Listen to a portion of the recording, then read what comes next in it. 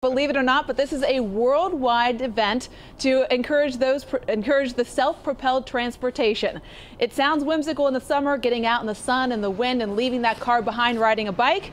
But in the winter, it can be a little bit more of a challenge, and today is the day to try it out if you're interested. Winter Bike to Work Day means a deep discount at all Red Bike locations. A day pass that is normally $8 is only $2 today with the promo code 11216, today's date. And there are many locations encouraging the two-wheel transportation. A favorite of mine, Roebling Point Books and Coffee, is offering a 20% off drinks with additional discounts for bike riders. Park and Vine on Main Street will have a free cup of soup or chili for bike riders, and free coffee in Newport at Reeser Bicycle Outfitters on Monmouth Street.